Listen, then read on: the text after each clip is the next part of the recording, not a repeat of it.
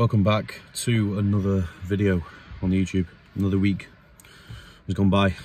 What I wanted to talk about today, so today's subject that I'm going to touch on, try and not make this video 20-30 minutes long. Intensity. So training intensity, intensity within your training, how you go about adding intensity into your sessions. I know there's going to be quite a lot of people that are probably going to disagree with me because everyone has their own description of what intensity is. And I know people apply it in so many different ways you can apply it into your training. So this is my opinion, and this is how I perceive it and put it into my training sessions. So I think the first thing that comes to mind when I think about intensity is obviously going to failure. So making sure pretty much every single set I do in the gym is taken to failure, because I believe that is where, you know, the last 2 or 3 reps when you're beginning to reach failure, they're the reps that count, and they're the reps that are going to break down the fibers and essentially build muscle. Well, break down and then build muscle outside the gym. Those are the reps that are going to do it. And in getting towards failure, you've got to go through some sort of intensity. You've got to bring intensity into the set in order to reach failure as well. If you're not being intense, there's no way you're going to get to failure. There's no way you're going to get the most out of that movement. Another thing that comes to mind, so I'm just listing things off that I'm thinking of right now, is making the set or making the exercise as hard as possible, as hard as you can make it. This for me is another way of incorporating intensity into your sessions. It's just trying to figure out how hard I can make this movement to where the body's having to work extremely hard in order to contract and, you know, stretch out the muscle, because that's essentially what we need to do in order to break down the fibers, is take the muscle through its full range of motion. You know, so if you're doing these short reps, say on bench press, you're just going halfway up, halfway down, sorry, and up, you know, just jolting the weight pretty much.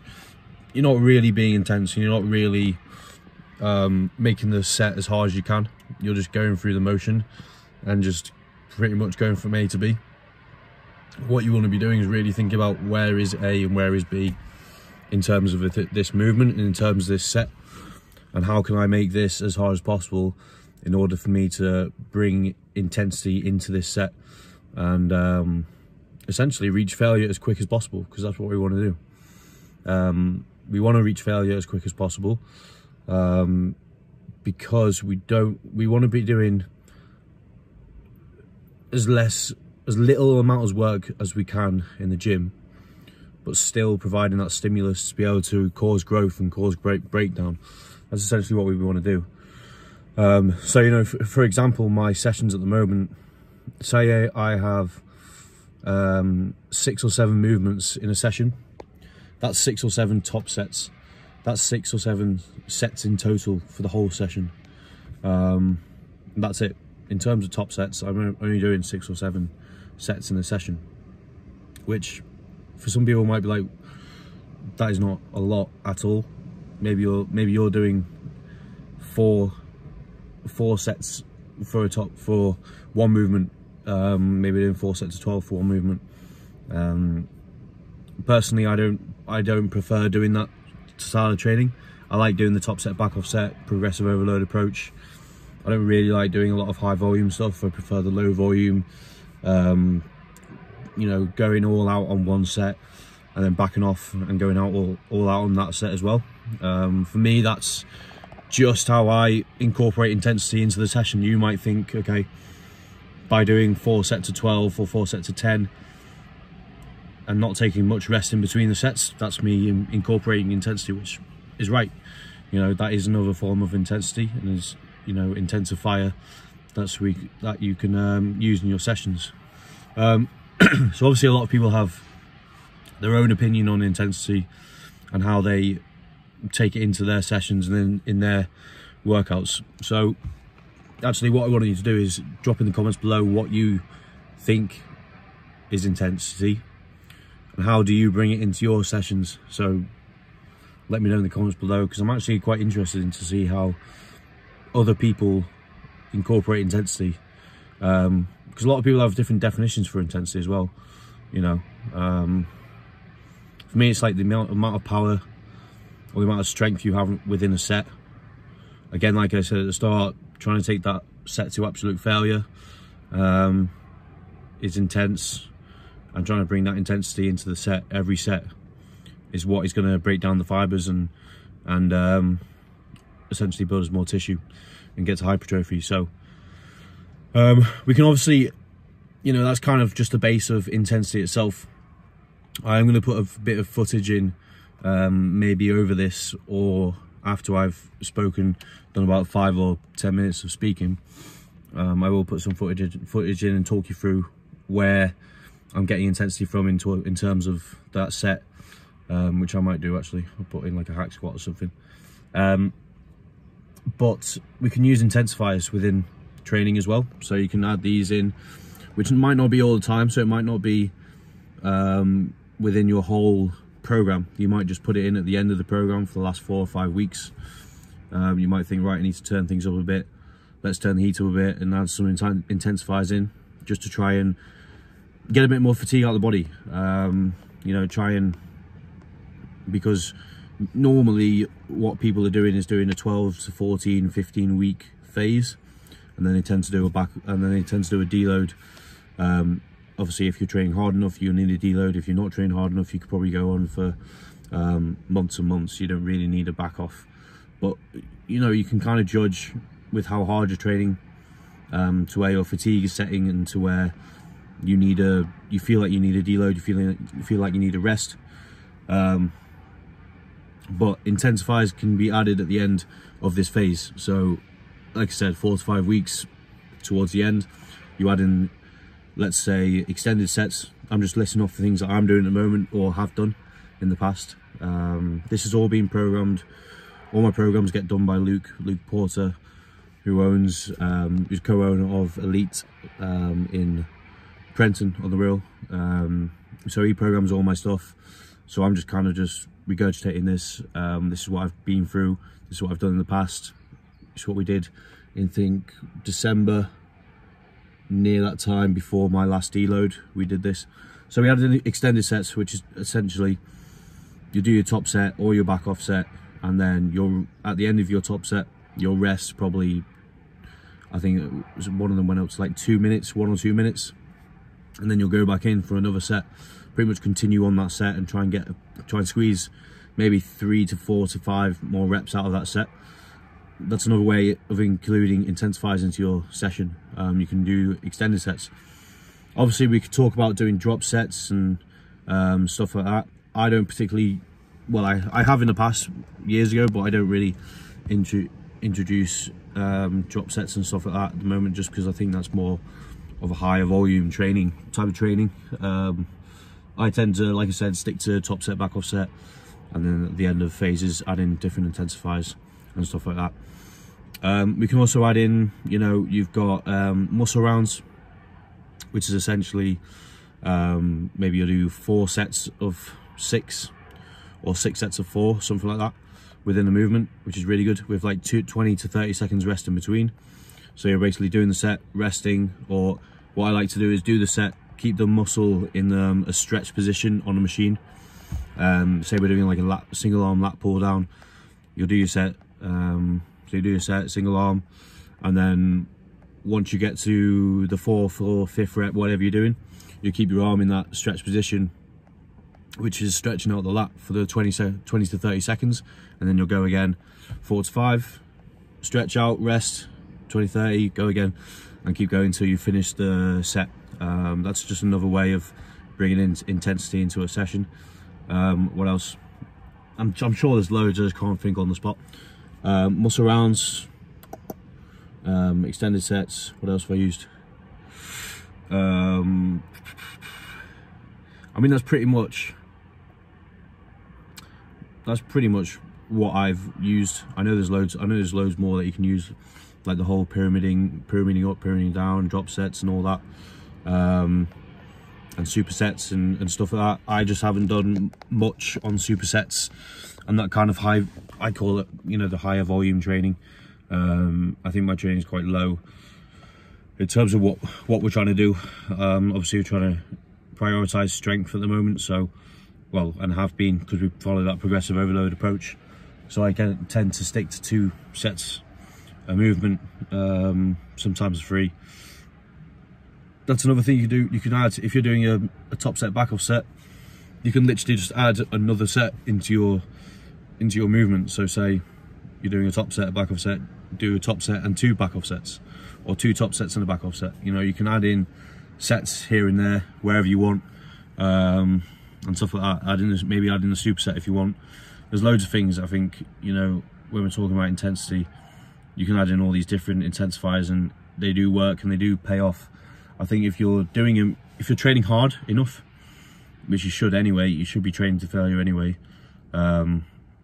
These intensifiers don't need to last long. You won't be able to really keep them in a phase for probably longer than 5 to 6 weeks.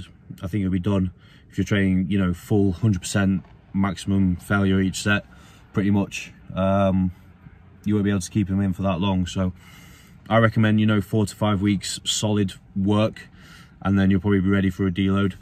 This is just, again, what my experience and what I'm going off. I never like to just make things up, and I'll always regurgitate things that I've done or I've experienced, because obviously I've got a better knowledge of how it works and what my experience is in that type of training. But I think that just the general intensity in a session is having the mindset to go to failure, go to that place where you are uncomfortable, you know, doing an extra 2 or 3 reps, you know. Even myself on the hack squat on this Tuesday, I did my top set, which was good, got to failure, got to the sticking point, and that was fine. Back off set, I wanted 10 with the amount of plates that I had on the bar. I don't remember how it was. I think it was like 6 aside.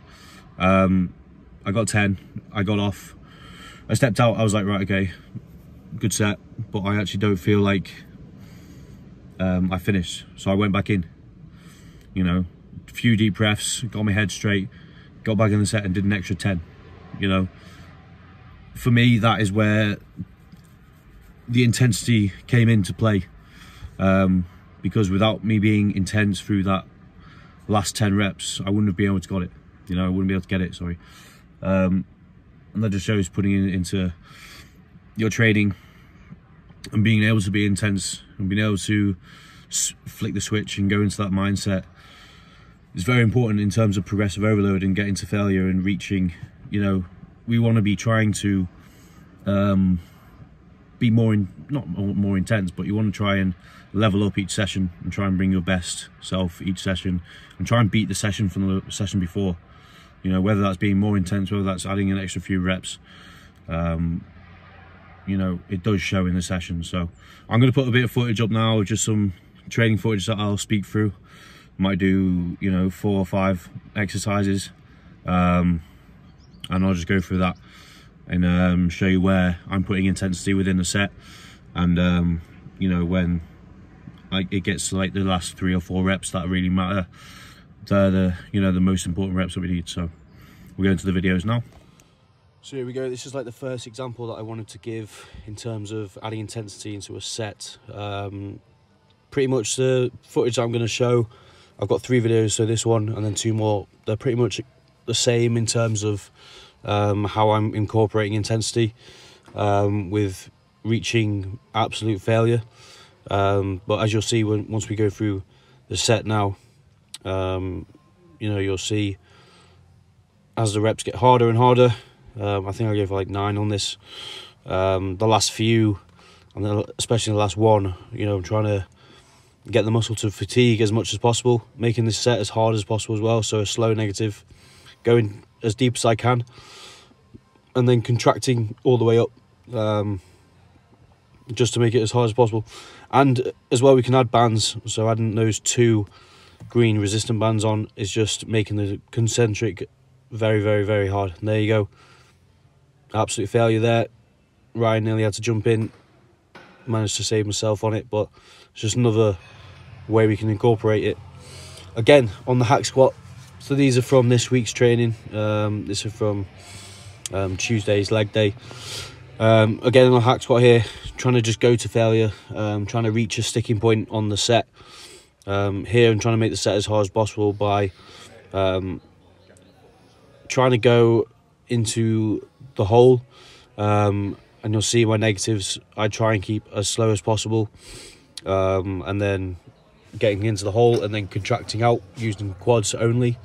I try and keep my stance pretty close together, so trying to make that eccentric really slow, make the quads work, and then try not to jerk out the hole. So try not to use momentum as I go into the hole, trying to make it as hard as possible and just firing. So as I get in, try not to bounce.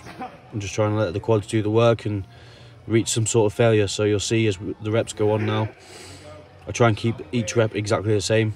Try and still make it as hard as possible, because I want to now fatigue the quads as much as I can. So try and get to failure as quick as possible right now.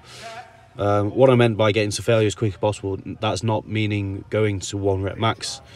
That's in a set of 6 to 8 and just trying to get to that 6th rep and really try and stick it. So there you still getting to failure, sticking point, a little touch, and we're up. And this is from today, another example of going to failure on our shoulder press. So I think I don't know what the reps were on this, but again, trying to keep it constant, trying to make the muscle burn, you know, trying to get the most out of this set now. Reps, yes, could be a bit slower, which I'll try and improve next week, but again, pushing to failure. So those little touches there from Neil do help, you know, and just getting to failure there. So just another few examples of how to reach failure. That's just a few examples there of how to bring intensity into your session. It is the next day, that's why I'm wearing different clothes. But and we're in the car again because I've just finished training. I like to kind of do these videos straight after training, because I'm obviously still thinking about training and nothing else. So just a few examples of how we can incorporate intensity into a session. Like I said, at the moment I'm not really doing many intensifiers. The intensifiers start next week and the week after, I think, so we're going to add extended sets in and stuff like that. So at the moment it's pretty much just baseline volume, and trying to work to failure. And this is kind of my only intensity in the session, is going to failure and trying to just fatigue the muscle as much as I can within a set, because at the end of the day, like I spoke about in the start, with my session I've only got 7 top sets to grow that muscle, essentially. So I've got 7 sets to grow the muscle. So obviously you've got to put 110% into each of those sets, because they're very limited. You know, I'm not doing 4 sets of 10 or 4 sets of 12. You only get 1 shot at that top set, and that's it. You know, using the progressive overload approach again is in adding intensity into a session, making sure that you're hitting numbers each week and ticking boxes. So I'm going to leave it there. I hope you enjoyed this video on intensity. Hopefully you can add something into your sessions, take some information if you've found this beneficial, take some into your sessions, and let me know in the comments what you think, and how you get on with your training. So I'm going to leave it there. We'll see you next week, and thank you for watching. Cheers, guys.